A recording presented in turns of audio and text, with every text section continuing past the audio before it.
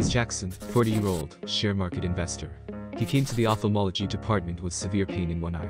Ocular examination was done, and the doctor found stellate chorotic precipitates, cataract and glaucoma in only one eye. He has no history of previous ocular surgery or drug intake. What is the diagnosis for this case? Hurry up, your time is ticking.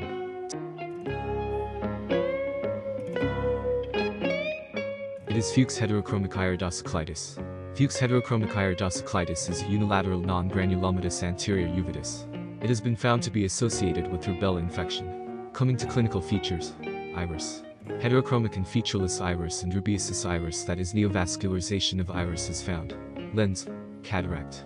Anterior chamber. Open-angle glaucoma. Cornea. Diffuse stellate white chorotic precipitate. Ampular sign is spontaneous collection of hyphema due to rupture of small filiform vessels seen at the angles. That's all for today. Hope you have learned something new. Hit the subscribe button and turn post notification on. Now for today's question: what is the diagnosis for the given images? Comment down your answers below. Catch you up in more interesting topics.